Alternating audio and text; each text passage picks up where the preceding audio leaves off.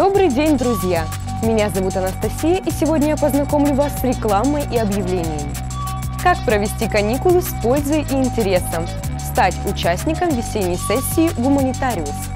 Учебно-научная школа ТюМГУ приглашает учащихся 8-11 классов на смену для поклонников истории, обществознания, русского языка и литературы. Она пройдет с 25 марта по 4 апреля в Ребячей Республике.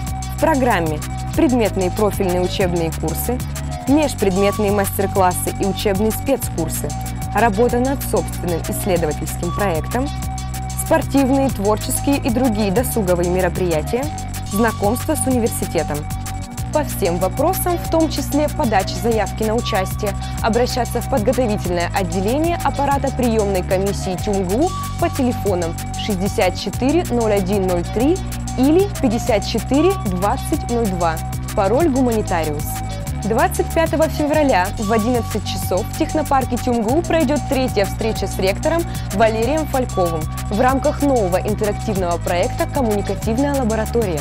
Тема встречи – научные фронтиры университета. Критерии определения, весомые заделы, приоритеты развития. Количество участников ограничено. Необходима предварительная онлайн-регистрация на сайте Тюменского госуниверситета. На портале лекториума впервые открылась регистрация на МООКи – массовые онлайн-курсы ученых ТюМГУ. Первый – историческая география, подготовлен историками Федором Карандеем, Михаилом Агаповым и Дмитрием Марьинских. Второй – по экологической паразитологии записала и проведет доцент кафедры экологии и генетики Тюменского госуниверситета Оксана Жигелева. Занятия бесплатные, рассчитаны на 9,5 недель и начнутся в мае. В этом году ТюМГУ планирует создать до 15 подобных курсов нового формата. 29 февраля в Тюменском госуниверситете состоятся 24-е губернаторские чтения. Тема – долгосрочное прогнозирование трендов мирового экономического развития. В качестве основного докладчика выступит Алексей Кузнецов, заместитель директора Института мировой экономики и международных отношений РАН. 5 марта в ТюМГУ состоятся выборы председателя Объединенного совета обучающихся. Повлиять на выбор кандидатуры может любой студент очной формы обучения, подав документы в качестве делегата-выборщика от института.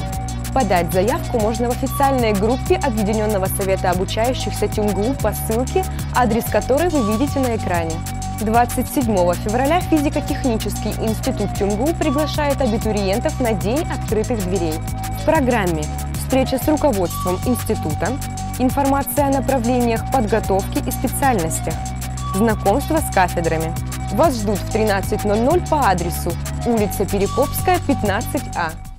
Студентов и сотрудников университета, а также членов их семей приглашают в группы Центра оздоровительной физической культуры и ФК ТюМГУ. Выбирайте секцию: оздоровительная гимнастика для детей 4-5 лет, оздоровительная аэробика, йога, бокс, группа общей физической подготовки, тренажерный зал. Занятия в группе общей физической подготовки бесплатны. В остальных 100 рублей за посещение для студентов и сотрудников ТюМГУ. Для остальных 180 рублей. Справки по телефону 29 76 50.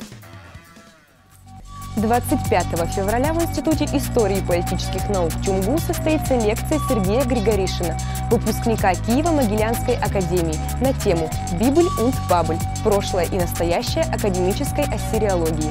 Начало в 15:10 по адресу улица Ленина, 23, аудитория 516.